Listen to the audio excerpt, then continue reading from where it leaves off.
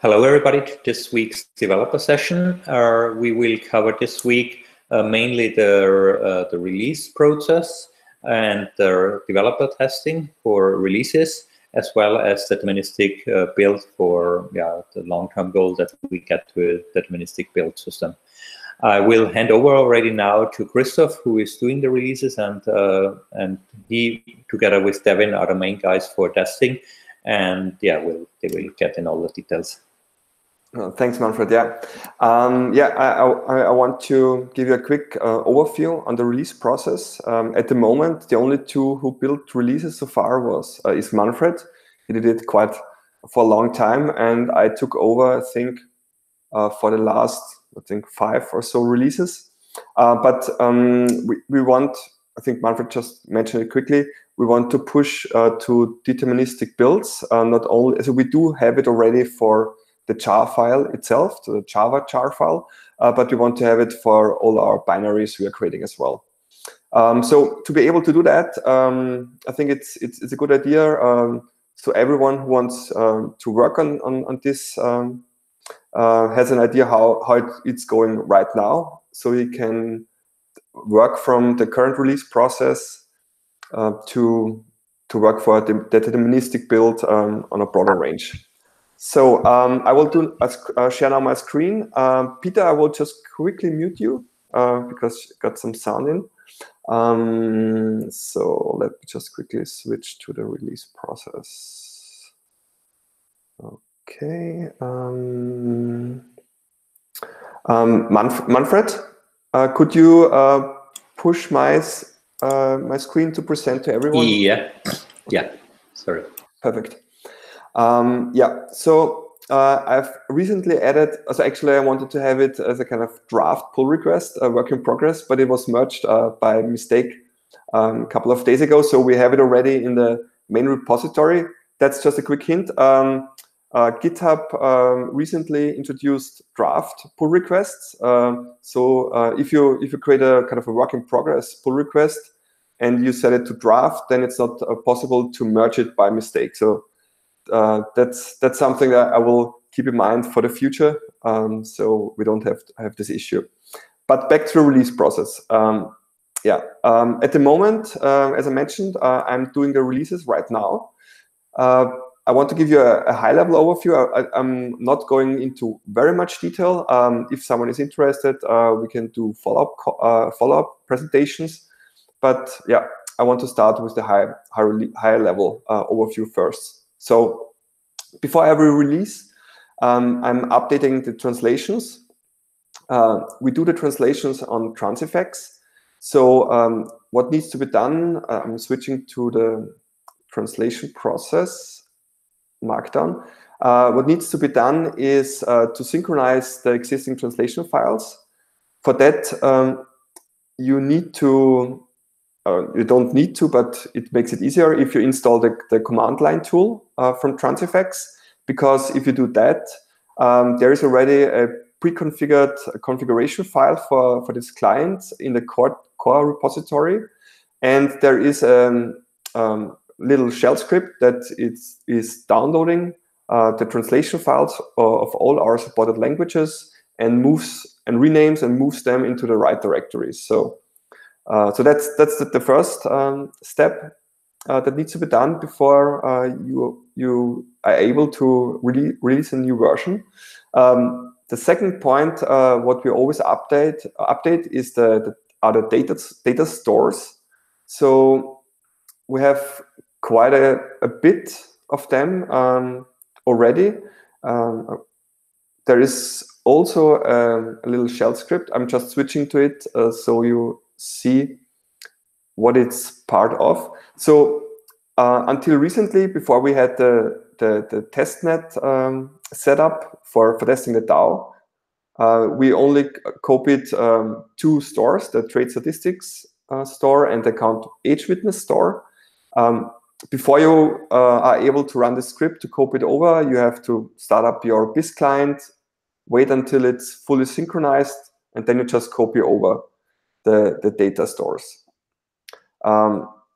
After each of these 2 updating steps.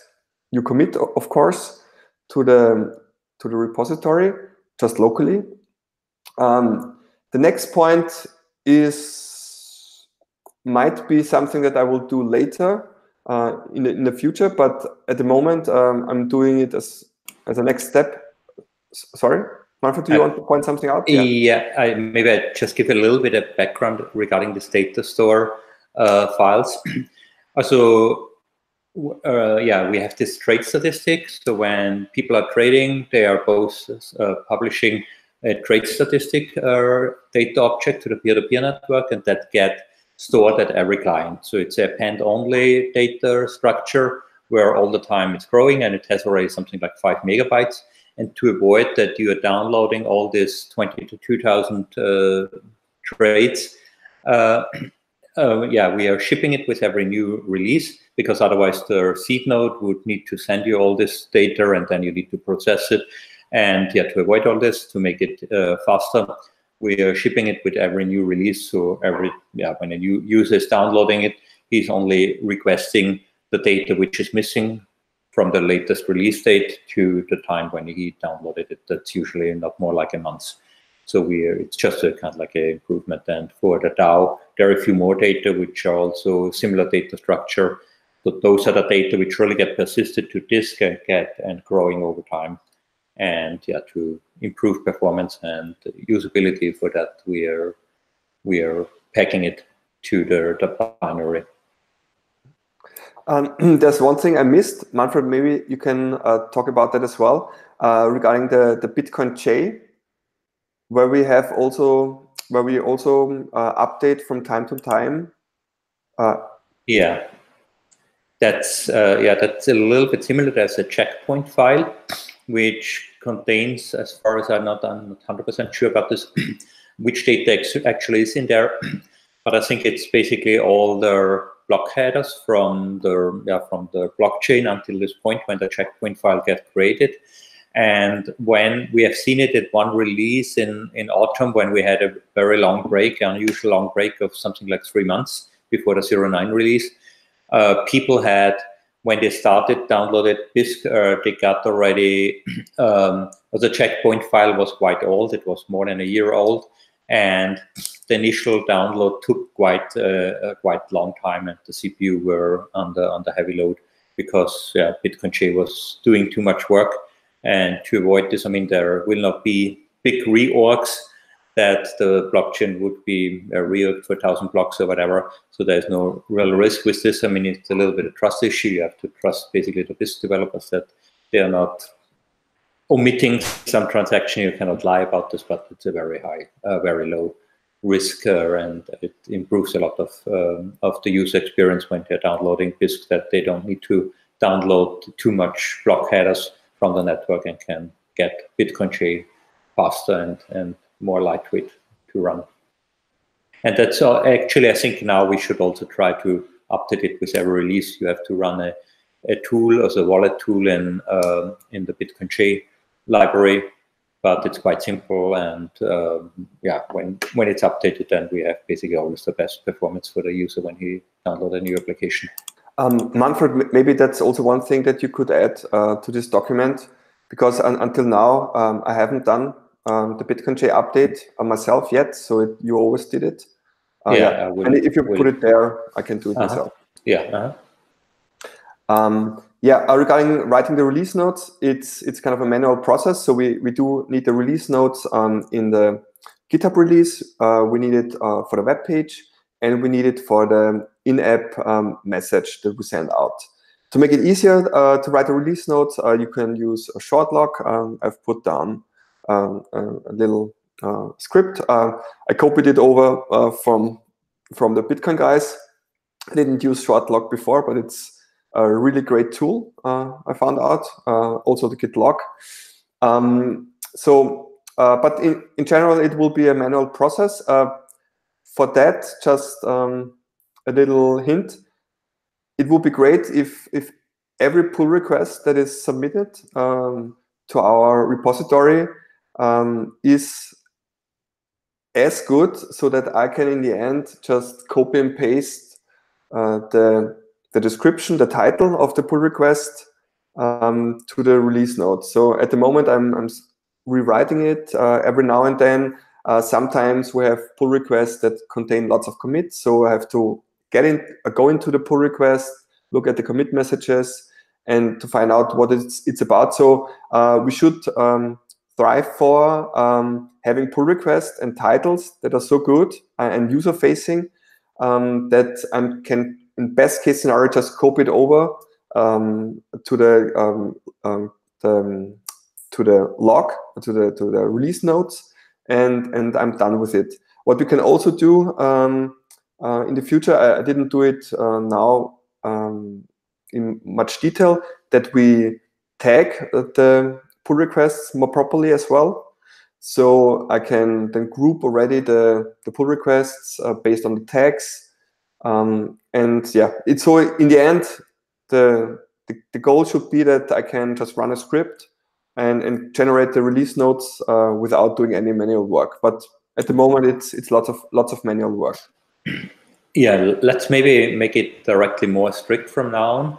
That I mean, we both are the maintainers who are doing the merging. That when we merge, that we always assign a tag, and that we are rewriting the title if it's not matching, and mention it to the developer who's done the pull request to use a better title in the future, and not accepting pull requests which are too big.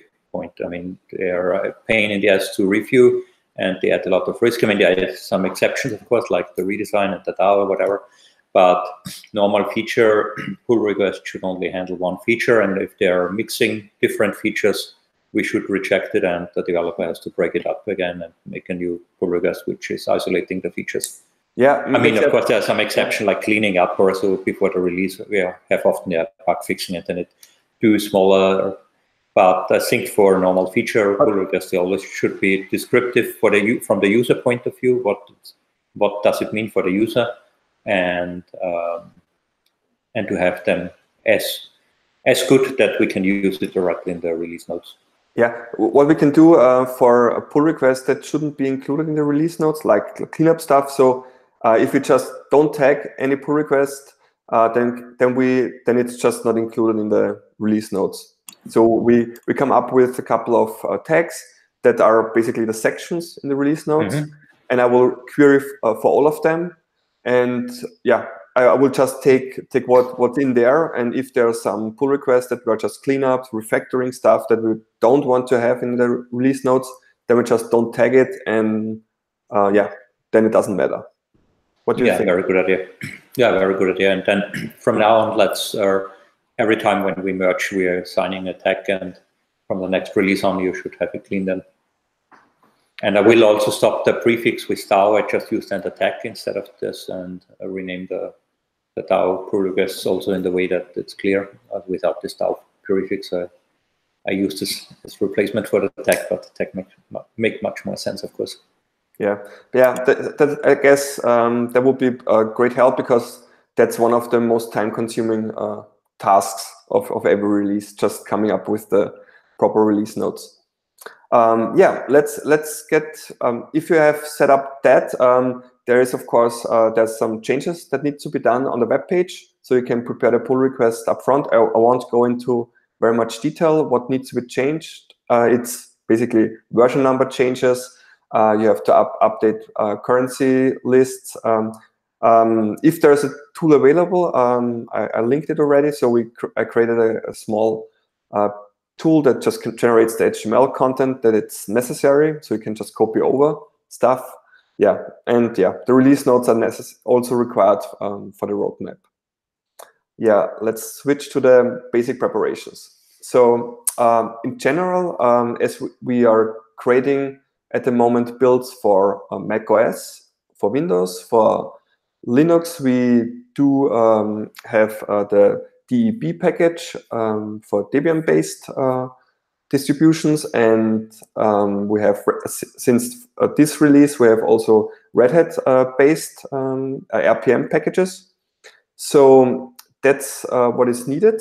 If you want to be able to build these binary files, you need a Mac OS system. you need a Windows machine. You need at least one Linux machine. I use Ubuntu at the moment. I also use virtual machines right now, so I don't have real installations of it. So yeah, but if you want to be able to build the release, then you need all these operating systems available. Of course, what I do before every release, installing latest security updates, patches for all OSs except of Windows. That's it basically. For Windows, we also need to do antivirus scans and updates, so everything is super clean for creating the builds. Yeah, Manfred? There is one small thing to add maybe here. Because we are building the way that the jar file is creating on one operating system, and then it's used for just packaging on the target operating systems. I think there have been once discussion, or we had once a change in the build system where we built the full jar file also on the operating system. So I'm not 100% sure if the jar file is then deterministic. I think the jar file should be already now deterministic, and we're creating a hash and publishing the hash. So that's in the GitHub release page. There is a hash of the jar file published, so anybody could build basically the jar file and can check if the hash is the same.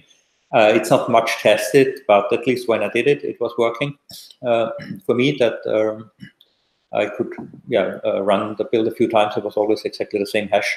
But I assume, or I can imagine, that when we would move to a system where the jar files are built on the other operating systems as well, that there might be slight differences in the JVM or whatever, and the jar file might be different. So, and I'm not sure if it would add any benefit. I assume it's basically Java cross-platform, so it should work like we have it now, and it reduces build time.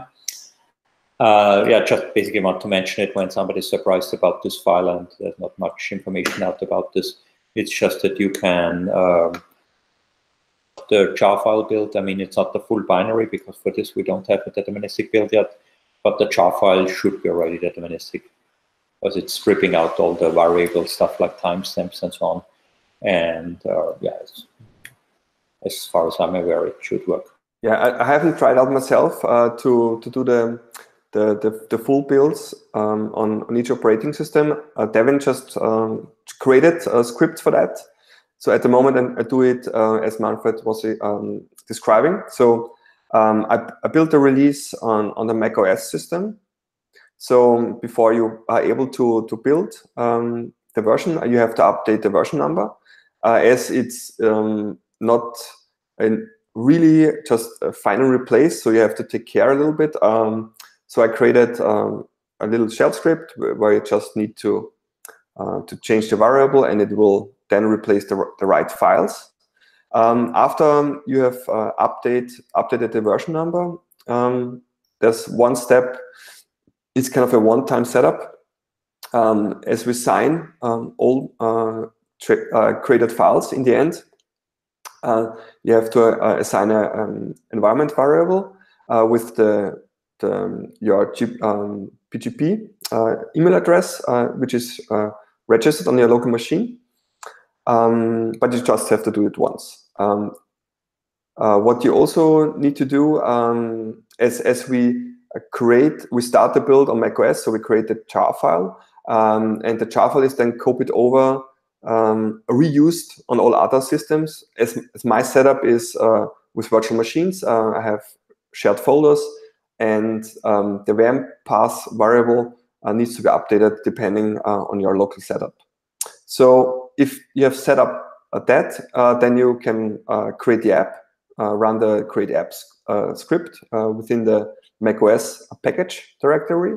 What will be created is the DMG, the macOS installer file, and the jar file Manfred mentioned, the deterministic fat jar. So it's kind of bundled with everything that is needed to run it. So you don't need to have Java installed on your machine. We included in our binaries already. Yeah, Manfred? You want to say something about the code signing in OS X and the plans for Windows? Yeah, on OS X, I'm signing the binary with my certificate. So I have a developer certificate that signs it. There's one further step that we want to get into is, I think it's for Mojave, you can also upload or let your final installer file be signed by Apple as well, which would then show one less warning when you install it. So that's one thing that it's still missing. And for a deterministic binary macOS installer, we would need to have an unsigned package. We talked shortly before the call, and I just remembered for doing this for mobile applications, there is a solution because I used it already.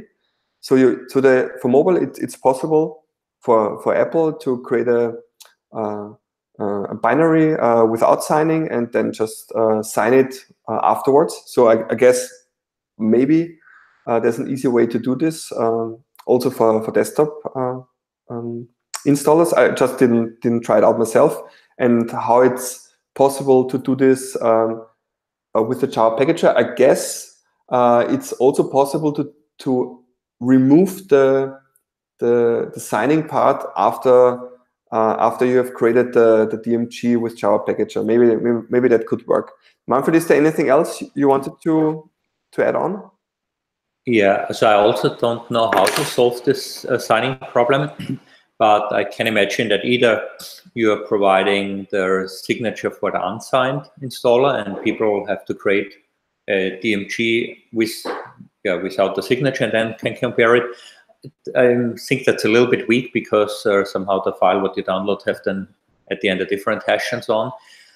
And probably another approach could be that you can filter it out, that you are signing everything besides the signature in the packaged file, and for verifying, we probably need then another tool where people are using for verifying the signature, and that also excludes the signature. And I think then it should work. Then, as long as you trust this tool for checking the signature, I think it should be then easy to use, and it really uses then the file what you're downloading and not a different file, which is probably another risk surface. But when we get closer to the deterministic, I mean, in Bitcoin Core, they have found a solution because they're doing this, and it's also signed. So yeah, it's doable somehow. It's a little bit tricky, of course, to do it the right way and the most secure way, but need to get deep into this. Yeah, we just have to see how it works with our tool set, with the Java packager and so on. But yeah, I also think it must be doable somehow. It's just a matter of resources at the moment. So if you have created the DMG and the deterministic jar on macOS, then you can start up, for example, your Linux machine.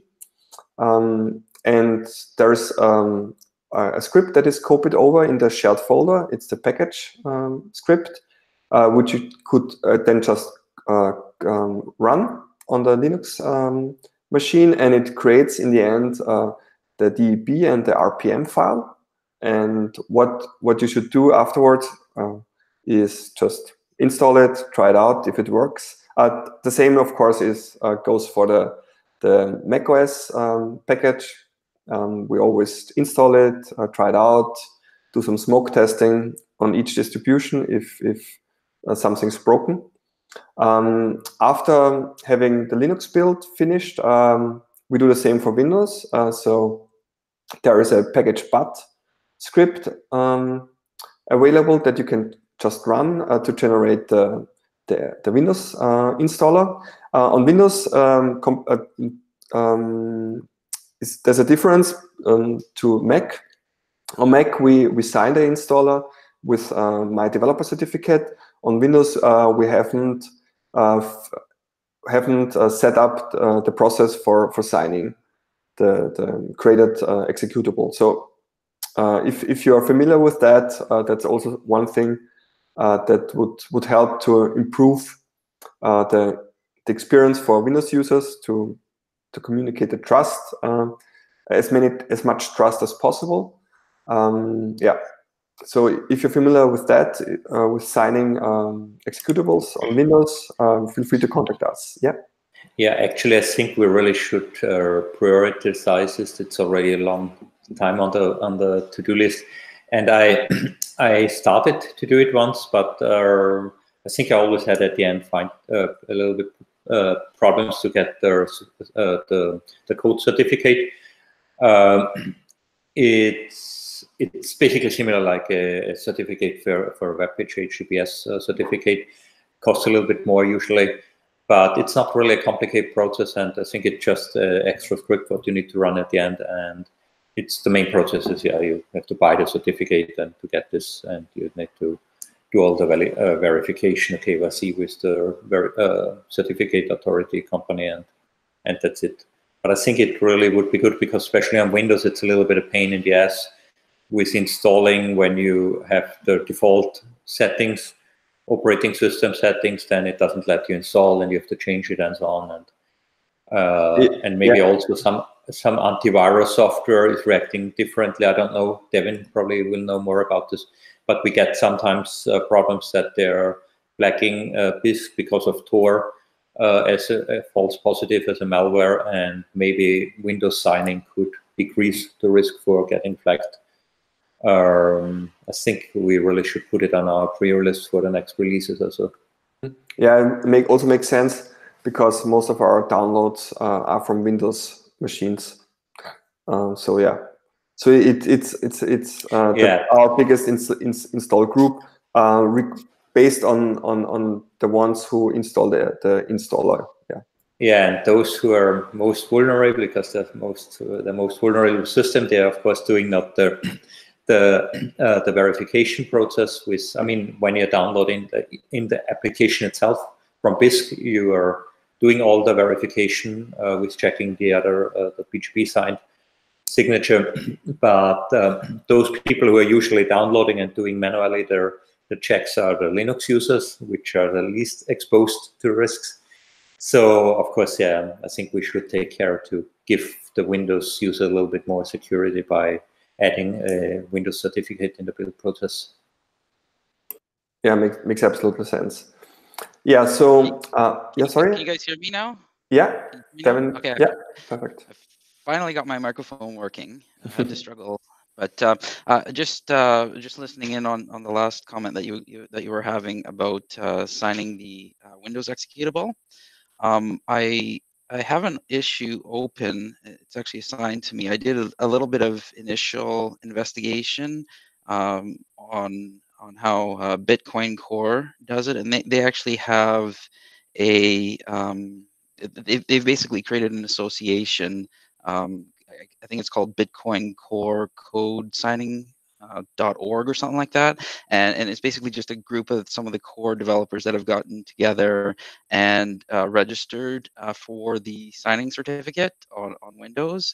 I can post a link to the open issue.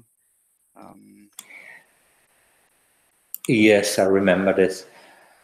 It sounds like the right way to do it. I'm not just sure if it will delay at the end. At the end, you need a lawyer, you need to set up a foundation. It creates some point of a legal entity, probably not the really critical one, but basically we wanted to avoid.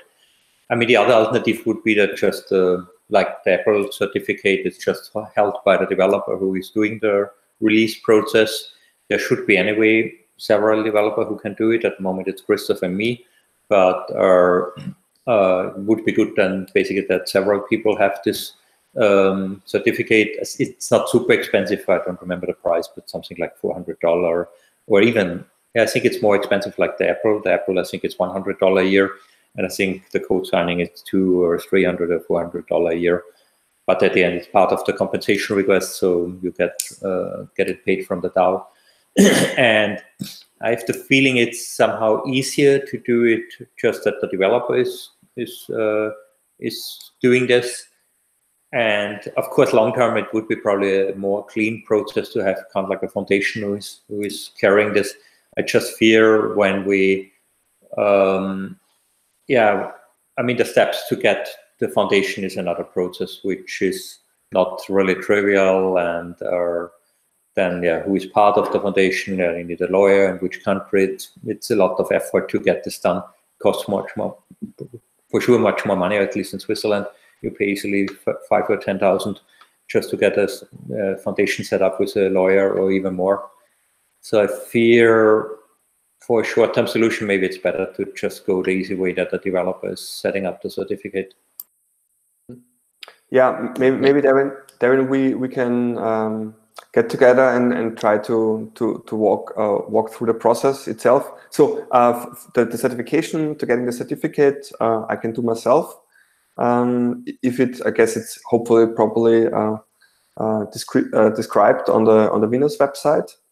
But yeah, afterwards, the signing process, it would be great if you could help out on updating the build scripts accordingly. Sure.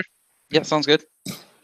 Devin, do you have any reservations against what my response to not use a foundation, at least at the moment, and maybe put it a little bit more on the midterm roadmap? No, I totally agree with that. I'm on board with that. Makes sense to me. Okay, cool. Yeah, actually, after creating the Windows builds, there's the next step is to sign all the generated files. For that, we have the finalize script. So we do this the final signing on macOS at the moment. So it generates then for every installer file the signature. And there's also the signature keys of the 3 people included in the build who are allowed to create a build. So it's Manfred, Chris, and myself. So if someone else wants to create an official build that works, that is also then update-able of the current release, there has to be its signature has to be included in the release before. Manfred, can you just say if I'm saying something wrong? No, maybe give a bit of overview about this in-app downloader works. So when you are downloading the application inside of the Bisq application, you get the notification there's a new version, and then you click download. You are downloading all these signature keys. You are downloading the signature files and the binary, and you are doing the verification inside of the Bisq app. And in the Bisq app, we are shipping the keys from the developers. So when somebody would manage to hack our GitHub account and change the keys and their signatures, it will be still detected. So it's more safe like doing it manually from GitHub, because yeah, as said, when somebody would manage to hack our GitHub account, then it's still vulnerable, but it would be detected when you are doing the download in the application. And as far as we have seen from the statistics, it seems that many people are using the in-app download tool, and it just gives you more security, and you don't need to do it. I mean, you can do it additionally with a command line when you want to be extra secure, but it's more convenient, and especially for the Windows users who are usually not so familiar with using the terminal, they get it automatically verified. So I think that's the recommended path to do the update. Yeah, absolutely. Thanks, Manfred. Yeah, so after signing all of the files, we run a virus scan again over all files generated on the Windows machine, just to be sure that we don't have any issues with antivirus software. What we also do now for the second time, we did it now for the second time, we also scanned all of the files with an online service. It's virustotal.com, which scans the files with I think 20, 30 something antivirus software. So we can be quite sure that we don't have any issues with any antivirus software out there. Yeah, so if that is done, then there is one final test to be made to do at least 1 mainnet test rate. We do testing upfront, of course, before the release process starts, but after the release is created, we still want to make sure that the binaries created also work without any problems. So we need to do some smoke testing and live trades. After the final test, it's you are ready to commit the version number changes I mentioned in the beginning. We create a tag for the release.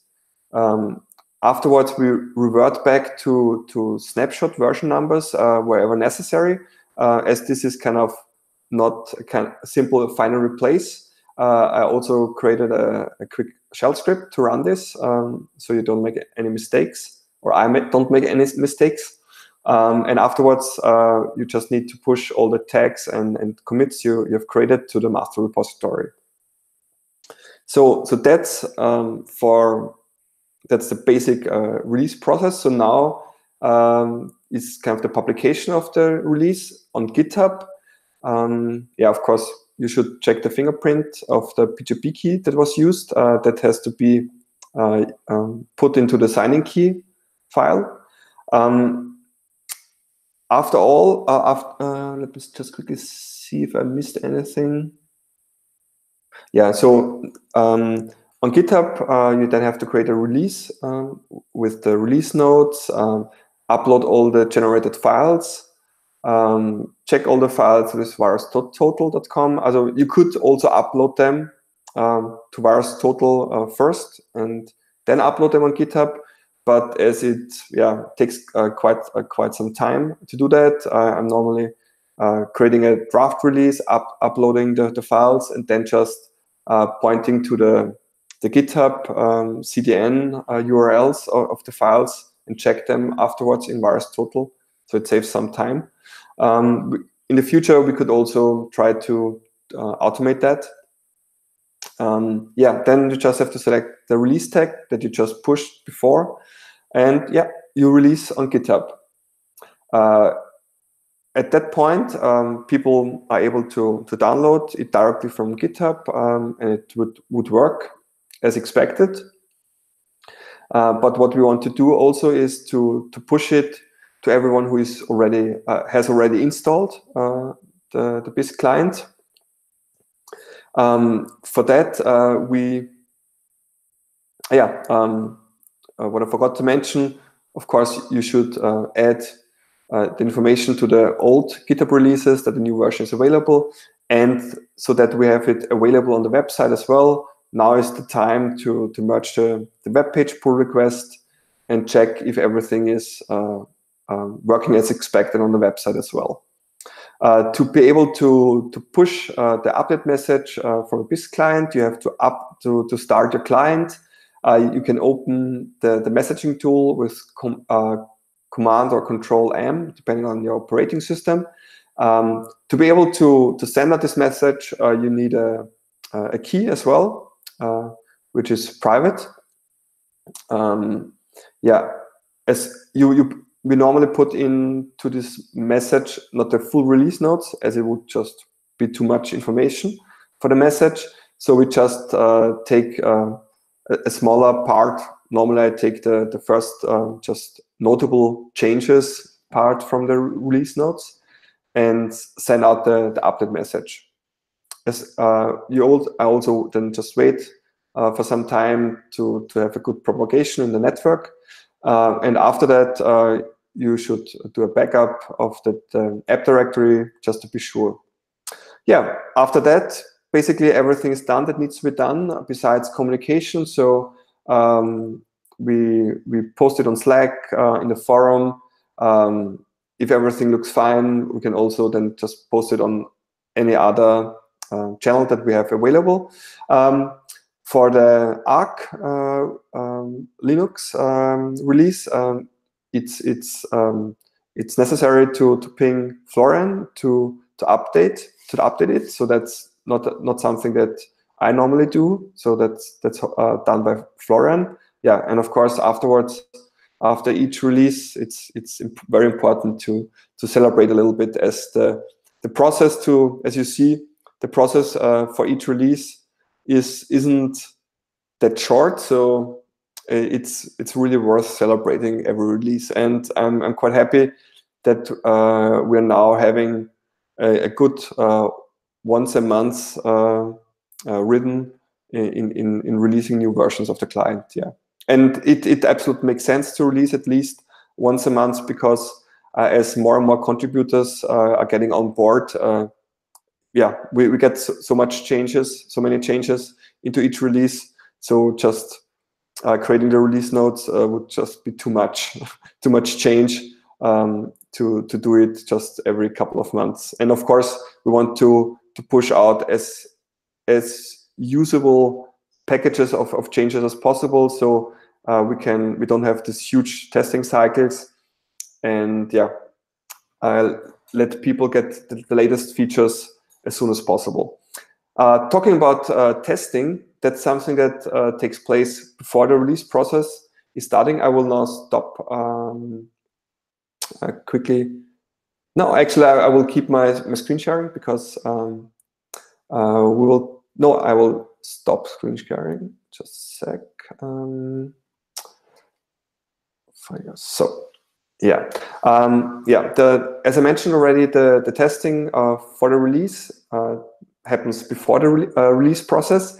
Until now, we to make it easier to manage the release process, the testing process itself, we used a tool called Test Quality. Before Test Quality, we used a simple spreadsheet, which was more and more getting less maintainable as more people got involved. The test scenarios getting more and more. So that was the reason why we switched to Test Quality, which has a free plan as well.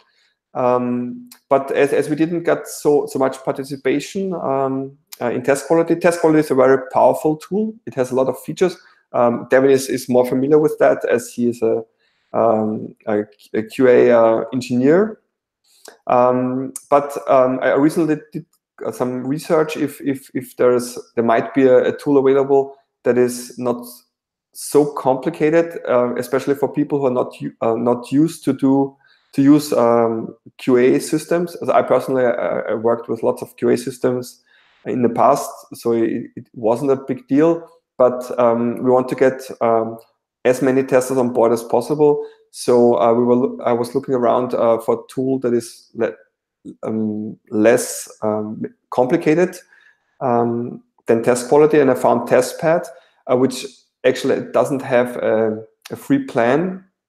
It's a paid software, but luckily Steph, the developer of TestPad, gave us a free license, as we are an open source project, and he likes what we're doing. So thanks, Steph, if you're watching that. Yeah, luckily Devin already looked into this software quite a lot and created some test scenarios. Maybe Devin, can you take over at this point and do a screen sharing and explain the tool? Sure, yeah, I can do that. Perfect.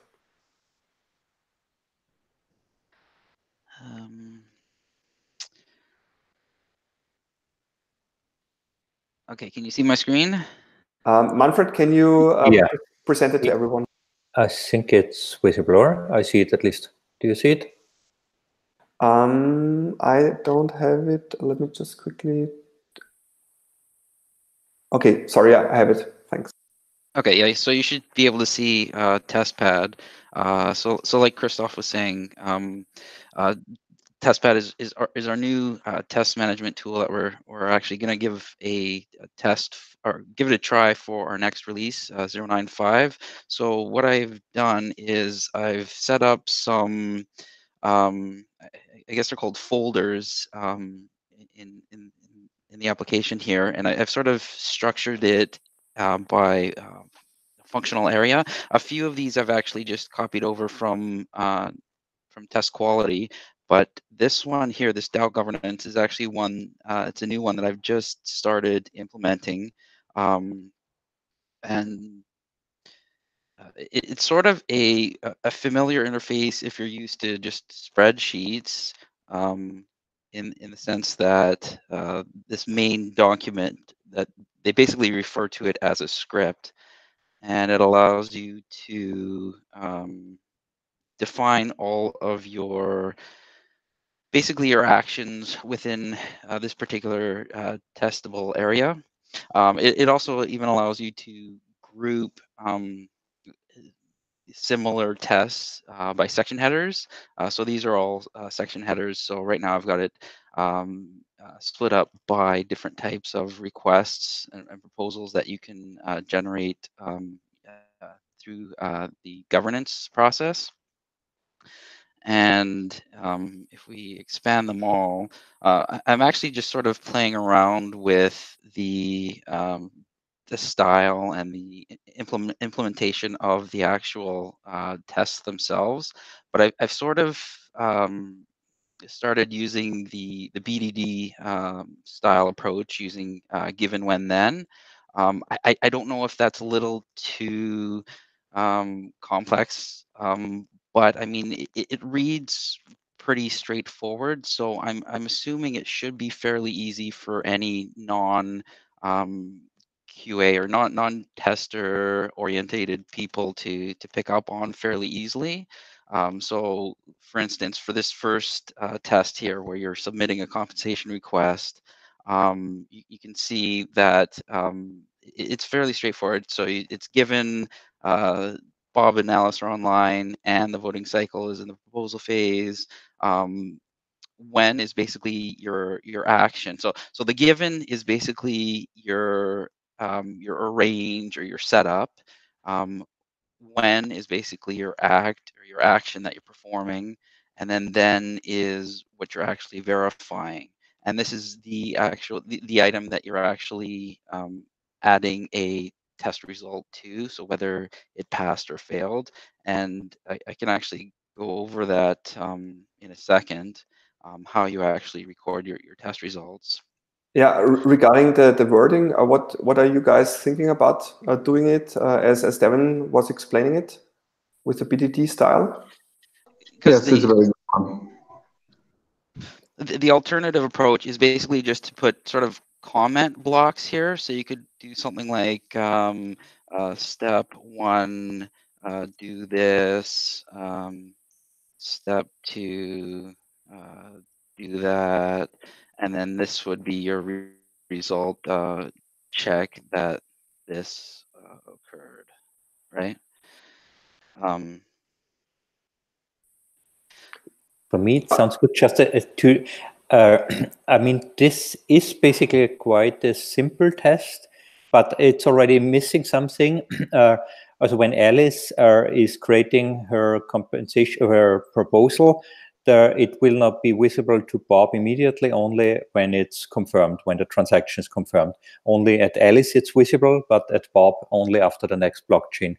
And I can imagine there are other tests which have more complexities like this, and I'm not sure how it would look like when you have all this extra information added, because then you have maybe 5 ands or whatever, that you have more complex preconditions or extra cases. Yeah, like here, yeah, Alice, here it would be basically more correct when you say, yeah, Alice, then Alice will see it immediately, and in the next block, in the next blockchain confirmation, Bob will see it as well, or anybody else. So I'm not sure if this style works also very good when it's when it's more complex test scenarios or test setups. Yeah, I think that it works really well, because with every single given, you have separate constraint, and it's very easy to tell you what are the preconditions. And if you would to put all those preconditions in one sentence or just group them as you like, it would be less readable. So this is a really cool convention and makes it a bit stiffer, but more clearer.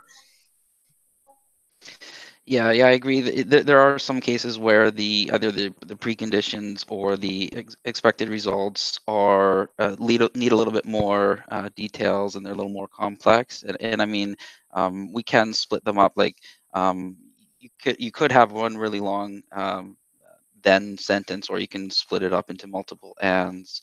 But yeah, I mean, there probably are a few more things that need to be checked. I mean, this is still sort of a work in progress, these particular test cases. But yeah, I think go ahead. Yeah, I think we just have to try it out to see if it works, and I think yeah, compared to what we had before, it should be less complicated, so easier to test. There's another thing that changes with testbed. So we have a possibility to invite people to test without doing any registration. So you can send out kind of test links.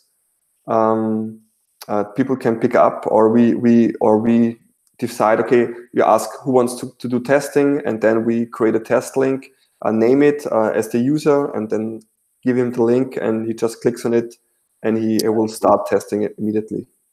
Yeah, that's very good. And can people ask from their side as well that they want to request to get added? Sorry, Devin? Oh, I was just going to say I'm not really sure. I haven't actually tried that. I think you might be a little more familiar with that side. Yeah, so requesting, there's no real. So I can add users. So if there's also the concept of real users within the client. At the moment, there are just 2 users. There's Devin and myself. For all other testers, it is not really necessary. People, but to have the possibility, I don't think it's possible that kind of guest testers request a link and get it automatically. So it's kind of still a manual process. So someone, Devin or myself, need to create this guest link manually. But yeah, I'm not sure if it's an immediate use case that we have so many people who want to do testing. At the moment, it would be more in the testing channel or a dev channel. People say, yeah, I want to test the release, and yeah, we create links and send it out. Or Manfred, what was the process you were looking for? No, it just should be our version. It was a little bit of a painful process to get added, and I don't remember exactly, but it was a little bit of friction. So it should be as frictionless as possible. But I think it's good enough when somebody on Slack said, "Hey, I want to help testing. How can I do it?" And you add him and send him a link, and that's it. But the users are basically by the username then, or are they just like anonymous guests? You can give it a name. So you can give each guest a name in the column. So it's easier. Then also there's also in the end kind of a report that can be created, and we can publish it in a, I don't know if it's in a Bisq maintainer report, so people can referencing it for the compensation requests. Yeah, exactly. And there will be their names, and there you see what cases they tested and which not. Because I think we should use usernames, so their Slack username or whatever, and then use it. I mean, testing is work, and it's up for compensation, of course, and it should include then the report that we can see who has tested what and how much, and we really should push the developers that every developer is testing at least his features, and maybe a little bit more, that the burden on testing is not only on Christoph and on Devin. Yeah, Manfred, do you see the screen? Devin is showing. I see the screen.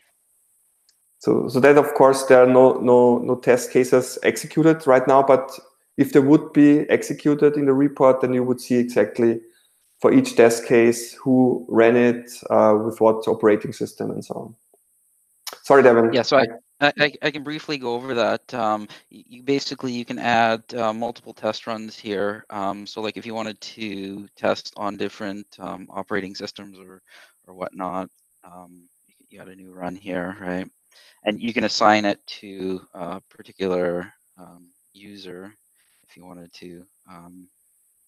So in this case, this one's assigned to Christoph, right? And to actually go through to execute the test, you just hit the play icon, and it'll walk you through each of the individual steps, and you can add comments. This didn't work or whatever. You can also link to a bug on GitHub. If you filed a bug, you can fail it, you can pass them, whatever. And then it'll tell you, it'll basically show you at the top a summary, like a count of 8 out of 38 tests were run. And it'll show you a check mark next to each of the tests here. And you can actually, so like if this one is on, let's say this one, I'm testing this on Windows, and this one fails, and I wanted to retest, there is a,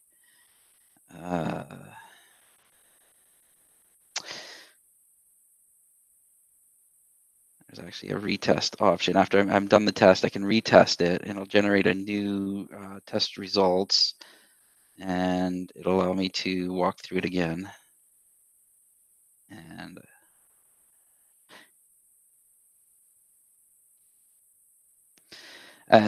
that's the basic overview, I guess. I guess I don't need to get into too much details with it. I mean, personally, I'm still playing around with it. Still trying to come up with a good structure for the tests. There's actually still a lot more that needs to be done, particularly surrounding the DAO stuff, which is one area that definitely needs a lot of testing. So. If you guys wanted to give it a try, I think either myself or Christoph can set up an account for you guys, and you can either just poke around with it or give us any feedback or suggestions. Yeah, sounds good to me. Yeah, maybe we should target it for the next release, that we really use it for the next release and then get the real experience. Yeah, that's going to be my goal for the next few weeks, is to build up our test suite here, so we have something usable. Mm-hmm. Yeah, sounds great. And yeah, next release is 0.95. We probably have 1 or 2 or 3 more releases until the DAO is released, I guess. So yeah, there's some time to kind of try it out.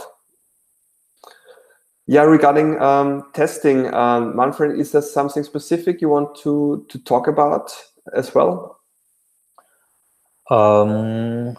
No, I think I don't have anything special to add here. Yeah, so regarding the testing tool, we want to give this a try. Let's see how it works. Of course, yeah, we only will see it as soon as people are using it. And yeah, and thanks, Devin, a lot for setting up everything you did so far. It's quite a lot of work. Yeah, no problem. Yeah. Cool. Yeah, Manfred, there will be from the testing and release part from my side for this dev call. As we don't have the unit testing part this week, I guess that's it for today. All right. Yeah, I'm not sure. I mean, we are already 1 hour. I don't know if we want to keep talking a little bit about this deterministic build with Gideon and so, or we just keep it for another session later when we have a little bit more knowledge about it. I think at the moment nobody has really deeper knowledge, so I'm not sure if there is much left. I mean, it's not a super high priority at the moment. We have many other things at the moment, especially the DAO release and so, where we need to focus on. but I think we should keep it in mind. There have been some discussion about a new installation system, which seems to be very popular on Linux and so. And then I added basically my comment, yeah, we shouldn't root our energy in such stuff when we want to get basically anyway to a deterministic build, and try just to get the right priorities, that we're not getting sidetracked to something else which might become more irrelevant, or at least when deterministic build has at the end a higher priority when we are working on this area with release and installation process and so on. So so for the next releases, I would focus on the Windows stuff, the Windows signing. And I personally, I don't have experience with the Gitian builds, but I would like to add something. I mean, I know that Devin and Thomas are both very interested and knowledgeable about this deterministic build topic. And of course, it would be great when anybody of you would become more the expert, and we are getting there. But on the other side, both of you know already quite a lot about other Bisq stuff and can be very helpful. So your time will be missing on other areas. And I would like to take the chance for getting basically somebody who is already an expert on deterministic build. Like the best guy would be probably Def Random. I was once a little bit in contact with him.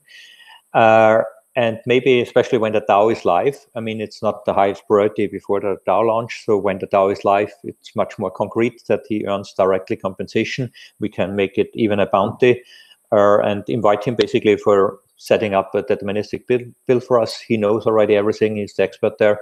He get it probably very quickly, and we can get him a little bit closer to the project and use it like a bounty to attract a very good developer. So maybe that might be a interesting strategy, at least there. But of course, I don't want to stop you guys if you want to get deep into this. We just should have the right priorities in mind. And at the moment, I think everything which is DAO related has the top priority, and we need to keep the other thing a little bit for the future.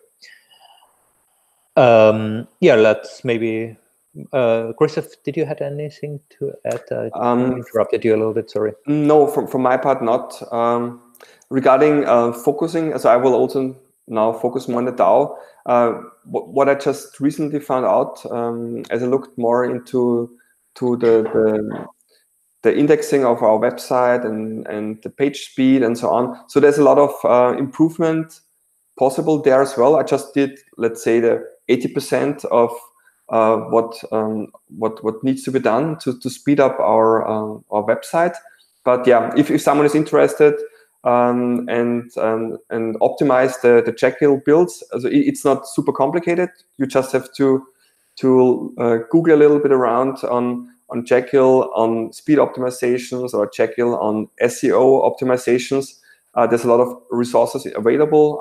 It just needs to be implemented step by step. Yeah, I just did what I thought helps most, and it wasn't such a big deal. But yeah, if someone wants to take the last 20% to make it really nice, that would be great. As the faster our websites are, the more the higher they are ranked on Google, and we do have some issues on our existing websites. So yeah, so for the 1.0 release, it would be great to have this everything set up properly, so people who want to find us also then find us in the end. Yeah, so that's everything from my side. Yeah, great. It seems that we are also, I'm not sure if but the ecosystem is a little bit successful to get back the terms of decentralization to those projects who are really decentralized and not those who are just using it for PR. At least Binance had some tweet that they're not using, or it seems that many people complained about their statement that they're adding a decentralized exchange, and it's not much decentralized at all. It's just non-custodial. And yeah, they rebranded it in a way and kind of like discussed a little bit that they are not using it anymore when it's so misunderstood also. So that's a small victory on that side.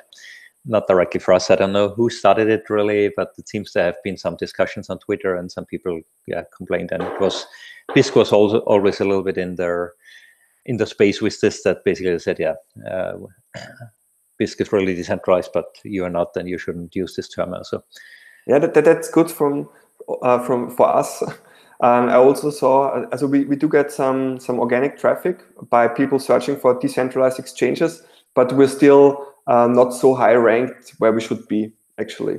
So lots of other decentralized exchanges do a lot of optimizations on the search engine part, so they're ranked quite high. So yeah, hopefully that cleans up naturally over time, and if we have done our job, yeah, we should rank as high as possible and get some decent traffic from their part as well. Yeah, cool. Goody, yeah, then maybe let's wrap up here. Or does anybody else has anything to add? What do you want to discuss or questions? Not me, I'm good.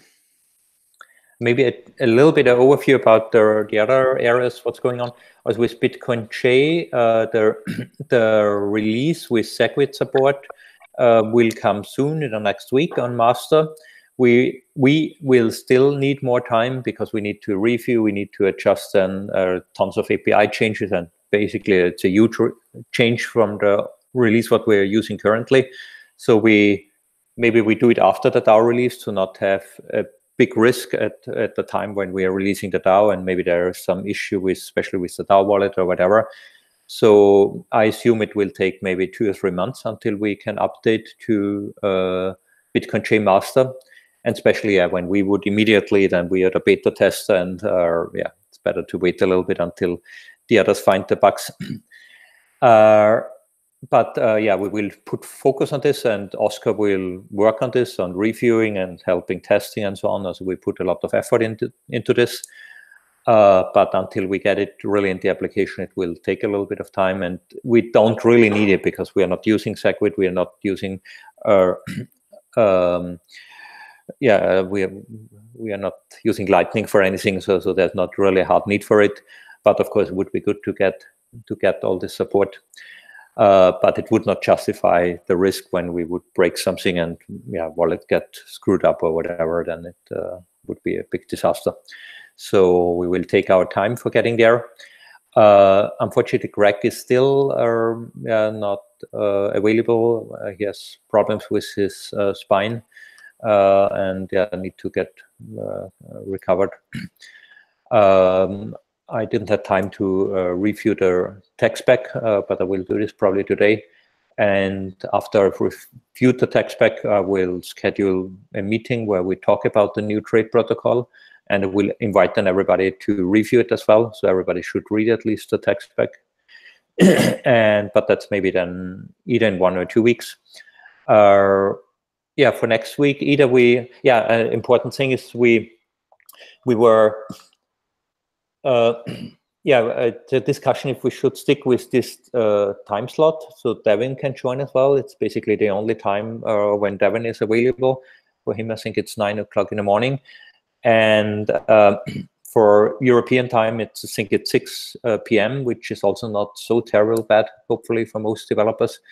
For you guys, is it a problem when we stick with Tuesday, 6 p.m. European time? For me, it's fine. Fine for me too.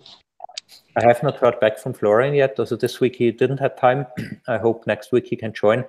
Let's stick for next week again for this. And depending on Florian, when he has time, maybe we schedule the testing framework session. Otherwise, maybe the new trade protocol session. Actually, I would like to get the new trade protocol as soon as possible that everybody. It's very important next milestone, and would like that everybody knows good about this, and yeah, to get a deeper review about the concept and so on. So yeah, we'll update the next days.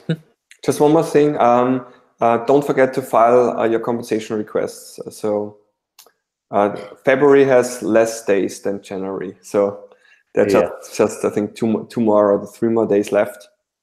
Yeah, until 28th of February. Yeah, and if you have done DAO voting, we are now in the vote reveal phase. So please start up your application again, that your vote revealing the secret key that the other nodes can interpret it and become valid vote. and in 1 or 2 days it's the result phase. Maybe we use it a little bit in the growth call. I don't know yet, but it seems so far everything worked fine. We will see in the result phase if we had any issues again or not.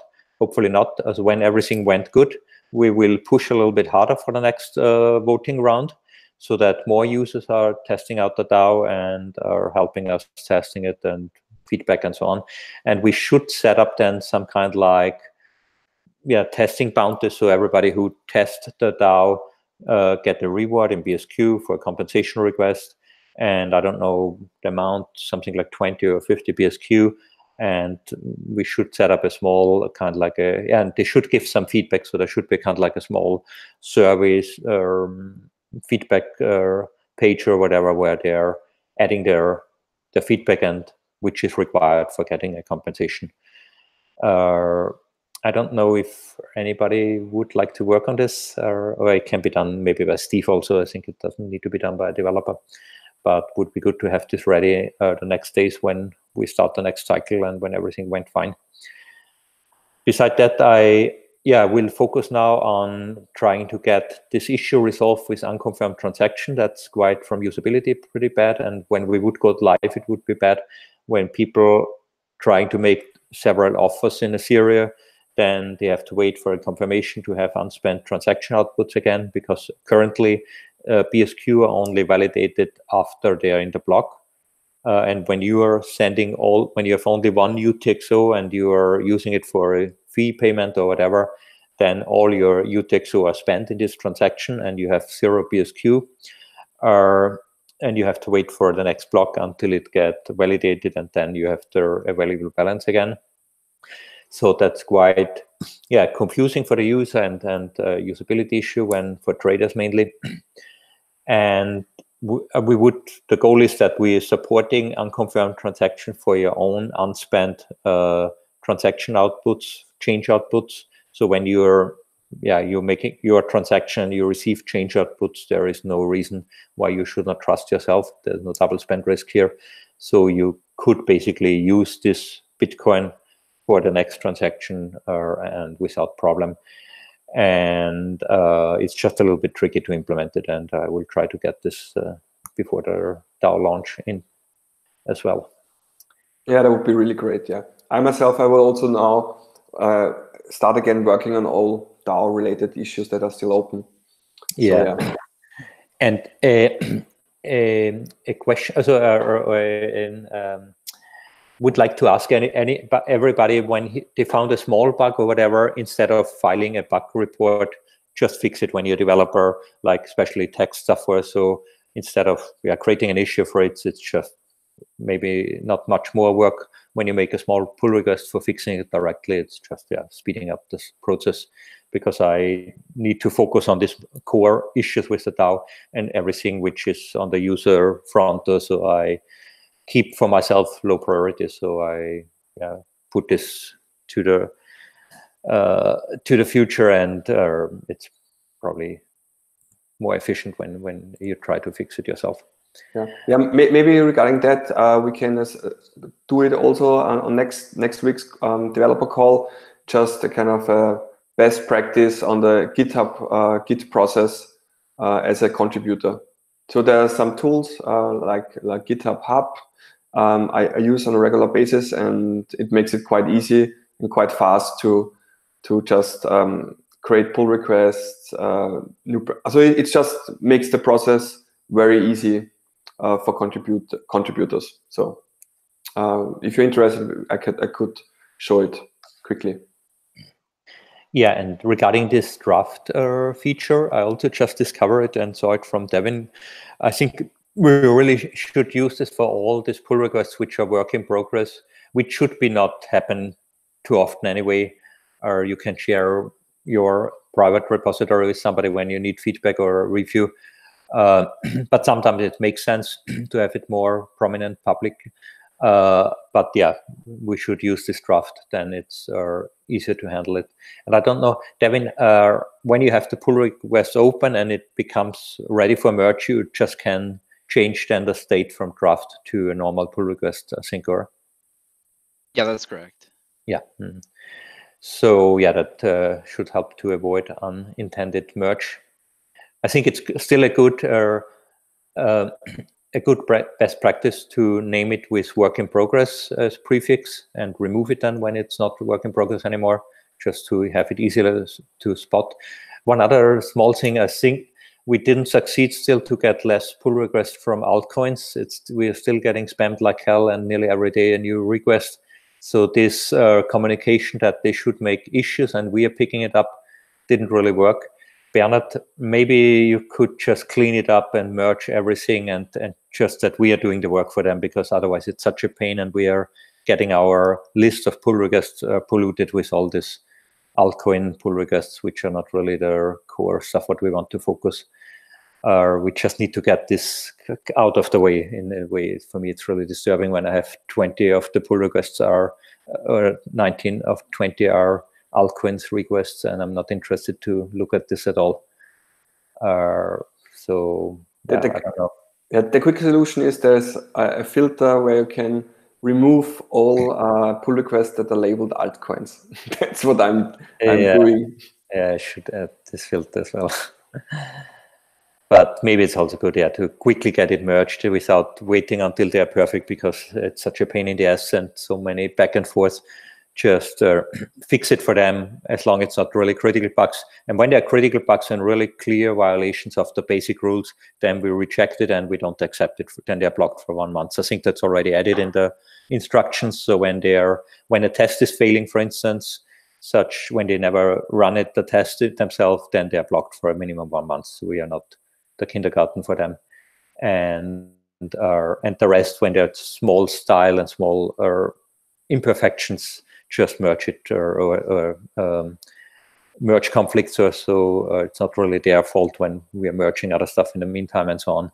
But it's just a pain in the ass, like we have it at the moment, the process, and it doesn't help us. Goody, but Bernard, also for you, as it's not high priority, when you don't have time, just leave it. But when you have time, maybe good to get it cleaned up and get it merged and not wait too long on their help, because it's not a good process what we have by trying to educate them to make perfect pull requests. Goody, then let's wrap it up here, and I will announce for the next week. Let's stick with 6 o'clock p.m. when there is not a big problem for anybody. And I think it will be probably the next topic will be the new trade protocol, but I will announce it tomorrow probably. Okay, then see you next week. Bye-bye. Bye. Bye.